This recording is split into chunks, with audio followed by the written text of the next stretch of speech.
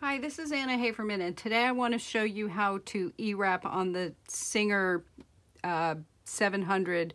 This will work the same on any of the Silver Reed Singer flat metal bed type machines. This is an automatic E-wrap cast on using the carriage rather than your fingers wrapping it around, and this works great for people with hand motion issues due to arthritis or carpal tunnel, or even for beginners who aren't great at E-wrapping yet. This also provides a really nice even edge that is better than I can do by hand, and I've been doing it for a little while. So the first thing I do is thread my carriage, and I've decided that my pattern, I'm going to knit this yarn at tension 7.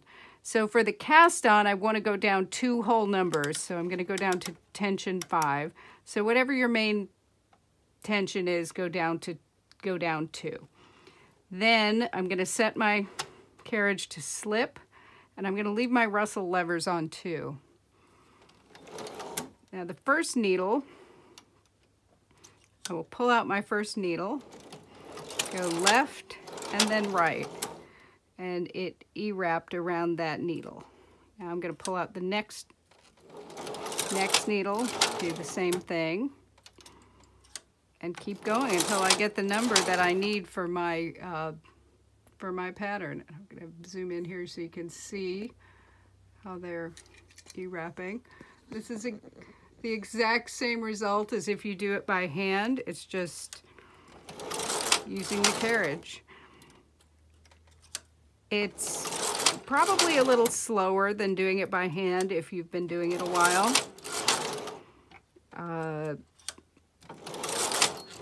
But it does provide a nice even edge.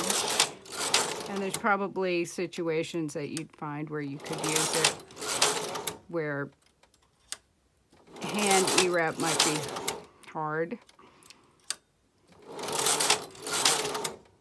So I go until I get however many stitches I need.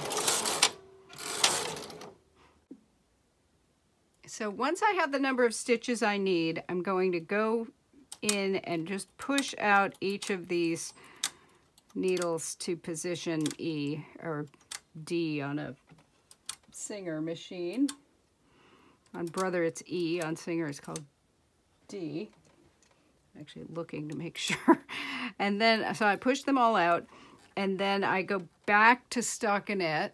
Let's see if you can see that. I'm going to go back to stockinette here. The rustle levers can stay where they are. And then I'm just going to knit across. And actually, I should have gone back up to tension 7, but I didn't. But let's just pretend I did. And I'm going to keep knitting. And after I have a few rows, it's a good idea to put a few weights on the edges, just to hold the knitting on the machine.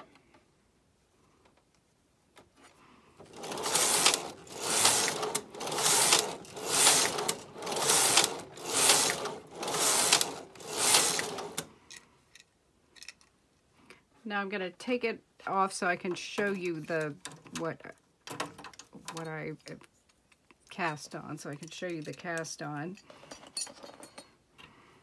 And I'm just going to pull those off like that. And there you have a very nice, even, permanent cast on. Just exactly like hand E-wrap, just done with the carriage.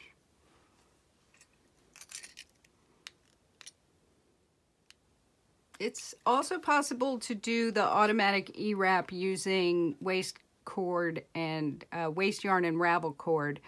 So I'm going to show you how to do that now. I'm going to do a weaving cast on. So I'm going to set my tension at 0. I'm on stockinette. I'm going to put my weaving levers down. And then what I do is however many needles I need, I will pull those to position B, and then I will pull every other needle to position D. So I'm at B, D, B, D, and just alternate. Then I take the yarn that's coming from the carriage, which you can't really see. I can't really get it. And then you take the yarn and go over the needles, just like that. And then you knit across. And what it does is it knits every other one, but the other yarn holds those stitches in place. So then I'm going to go up to my main tension, which is 7. I'm going to keep the weaving levers on for right now, but I'm going to go back.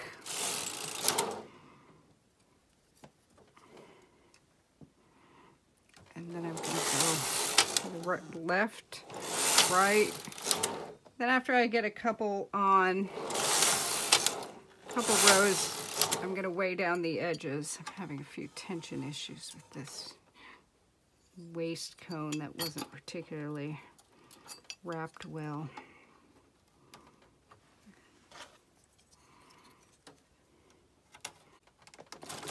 Left, and right, and left, and right. So then I've got my waist yarn on. So now I'm going to do, I'll do some more rows. Now I'm going to cut the waist yarn. I'm going to hold on to it so it doesn't fly around, and clip it back. Then I'm going to take my ravel cord and do a row of ravel cord. Clip the end of the ravel cord. And I'm canceling my weaving buttons now off camera. So now I'm running the ravel cord across, just doing a row of ravel cord.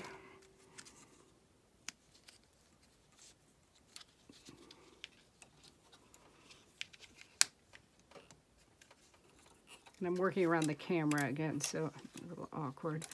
So now I've got the ravel cord and the waist yarn and then the ravel cord. Now I want to get back to the other side to E-wrap. You can actually do this from either side, but I'm really right-handed, so it works best for me to go this way. So I'm gonna, on the Silver Reed machines, you have a release button here. So to do a free pass, so the knitting doesn't fall off, you just do that. So I've got my waist yarn and my ravel cord, and then I've decided I'm going to put one more weight on there so it just makes it a little easier. I'm getting a little pulling on the ravel cord too, so just gonna, it seems like this last one wants to hang loose, so I'm just gonna put it over here on the gate peg just to keep it straight. What I'm going to do is set the carriage to slip. I've canceled my weaving buttons. I did that off camera. I should probably have done it earlier, but it doesn't really make a difference. I'm leaving my Russell levers on too. So, the first thing I do, pull out my first needle. Go left and right. And as you can see, it has E-wrapped the first stitch. My second one, third,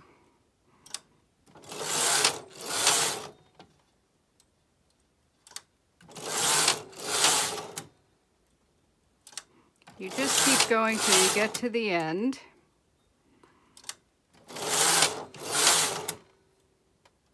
Pull out one, go left, go right. Take your next one, pull that out, go left, go right. The next one. And just keep going till you get to the end of your stitches. Okay, so here's my last stitch. And now I've done that. I'm going to go back to my carriage and go back to stockinette. I'm going to set my tension at 7. which was my main tension that I'm using for this pattern. And then I'm going to knit across.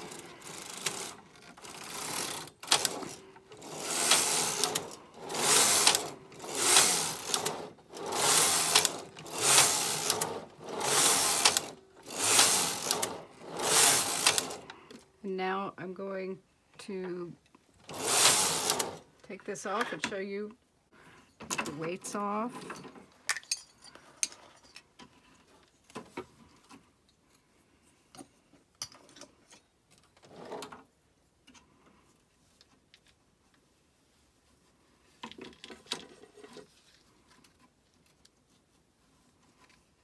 Everything's a little tangly in there because I had so many weights with waste yarn, ravel cord. However, so I've cut my thread and then I just knit across and it releases the fabric. So here I have, here's my fabric.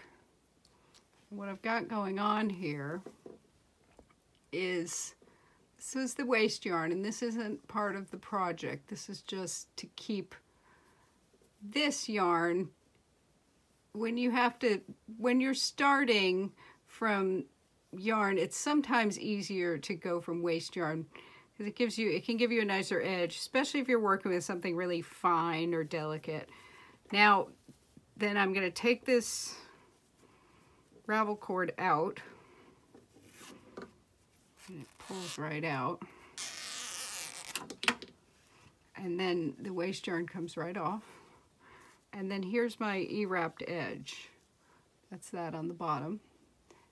It's got some stretch. It's very neat and tidy.